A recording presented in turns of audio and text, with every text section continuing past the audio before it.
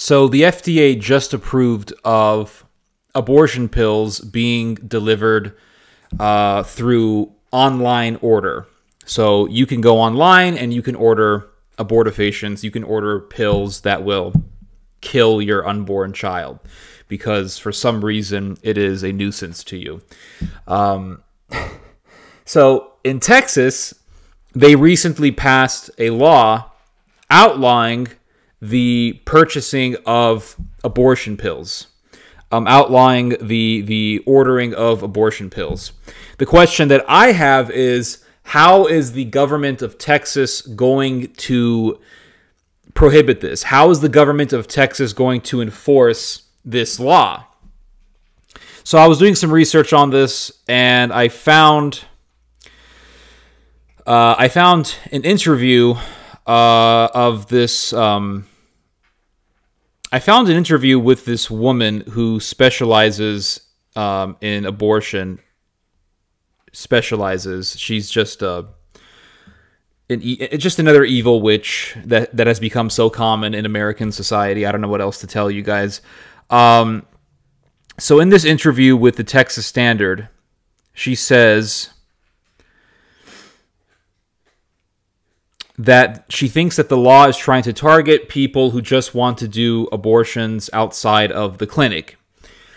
And she goes on to say, I think it's a challenge for those who want to ban abortion and for legislators to try to stop that practice because it is happening outside of the formal healthcare system. So this is an attempt to do that and to stop one way in which someone might self-manage, which is to get abortion pills through the mail. Although my sense is that this bill will probably not make any difference to that practice.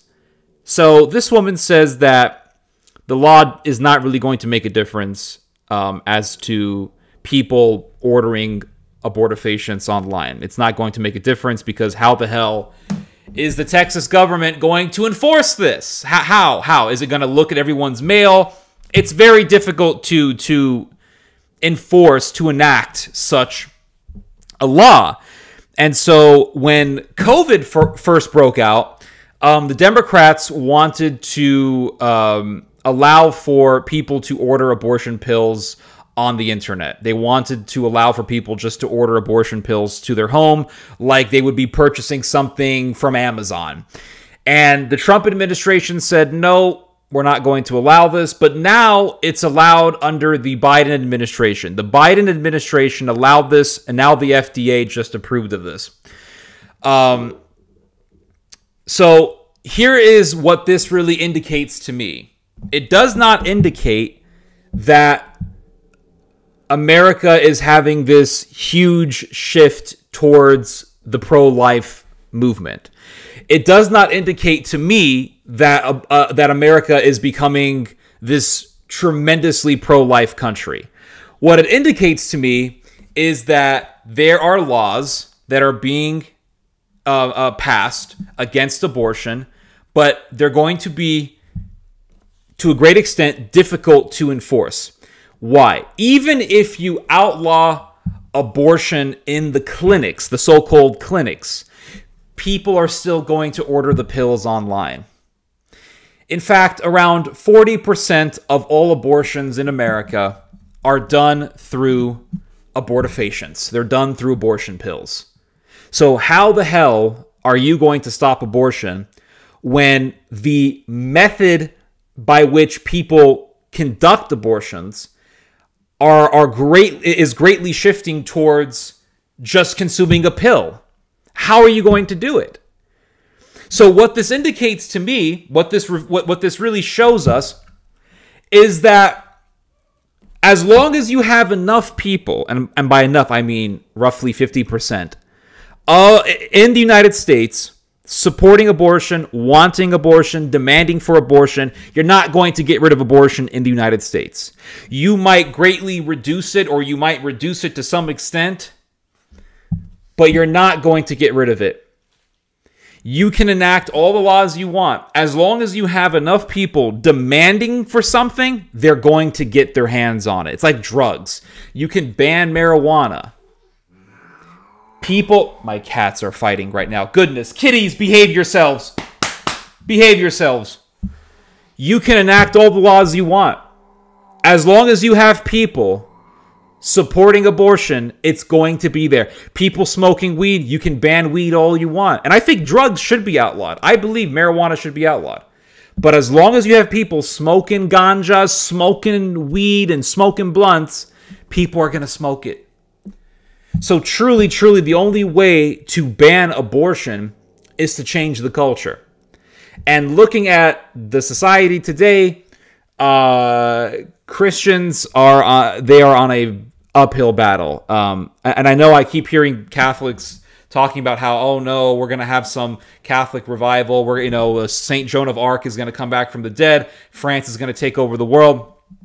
A lot of people have these ideas, but at this point, it's just LARPing. At this point, it's just wishful thinking, because the world is being consumed by Darwinian ideology, and they're being consumed by this, for lack of better words, very selfish mentality that says, well, I want an abortion because I want to advance my career. Bottom line, that's what it is. People who get abortions are not going to,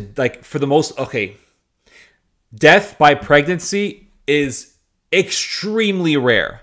Extremely rare. People who get abortions, for the most part, want to get an abortion not out of necessity, or there's really no necessity to kill your own child, but they don't get an abortion in the situation where they're about to die giving birth. They get these pills because they see the pregnancy as a hindrance to whatever goals they have. Usually we're talking about a career. Might be, I don't know, a career in porn or being the CEO of some corporation. Who knows? Maybe you got banged by your boss because you're trying to get up there in the corporate ladder and now you're pregnant, so you get an abortion. I don't know.